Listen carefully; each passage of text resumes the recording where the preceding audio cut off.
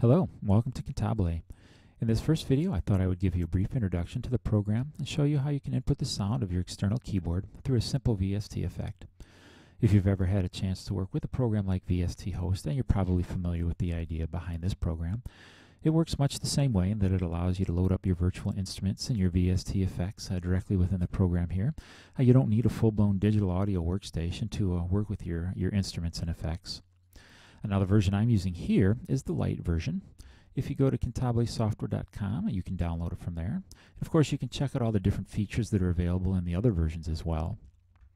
Once it's installed on your computer, you do need to set up a few things. A couple different ways we can get to our options pages. We've got a setup tab here, and these buttons allow us to go directly to that particular option page. We can select also the main icon up there in the corner and choose Cantabile options, and that'll also take us to the option page. The first one we're going to set up is our audio engine. We just want to make sure that we select the appropriate driver for our sound card. If you're not sure which one to select, then choose the one that has ASIO somewhere in the title. If you don't have any that say ASIO or ASIO anywhere, then you might want to think about installing a third-party ASIO driver.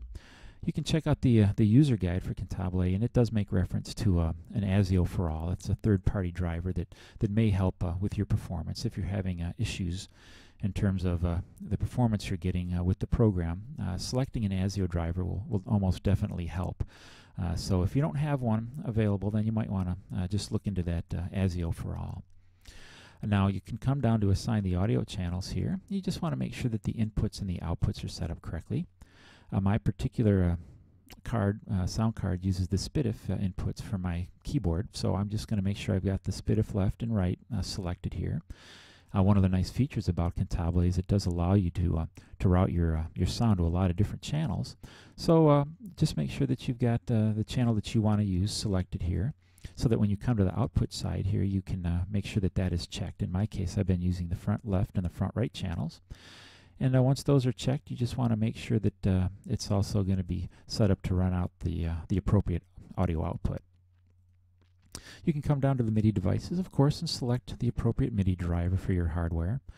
And then under the plugin options, you just want to make sure that you've set up the appropriate folder so that Cantabile can find your VSTs.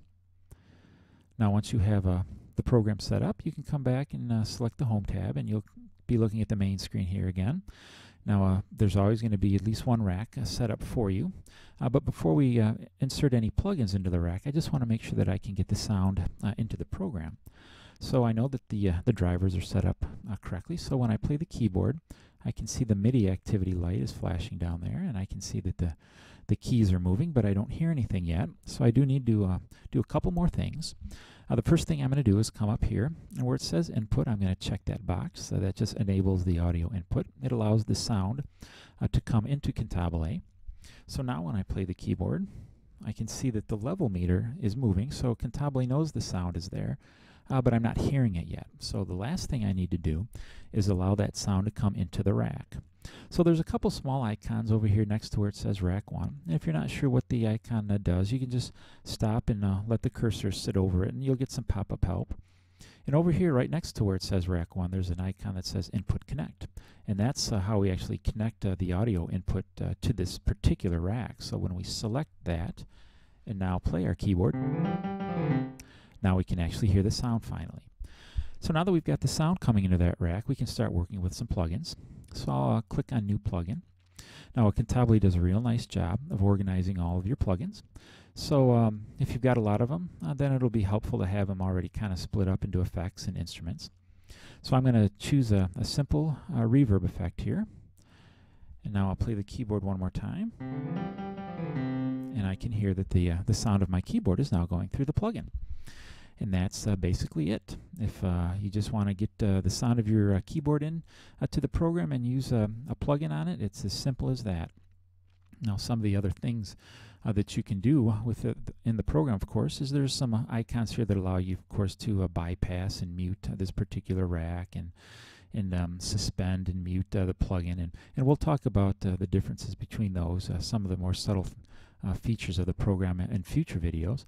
But of course, you can choose whichever program you want that's associated with that particular plugin. And of course, if you need to see the plugin again, you can just click on the Edit button, and that'll pop the main window for that plugin back up. And some of the other features you can see are pretty self-explanatory. You can kind of experiment with the dry and the wet and the pan, of course, and kind of see how it affects your your sound. So other than that, everything else is pretty simple. It's got a metronome. If we click play, that'll start our metronome. Of course, we can't hear anything yet because we do have to select the volume checkbox over here. That's what actually enables the metronome sound. But that's how you can work with a metronome. And hopefully, this has been pretty helpful in getting you started with Cantabile. The next video that I'm going to make will show you how to work with virtual instruments using multiple racks and multiple effects.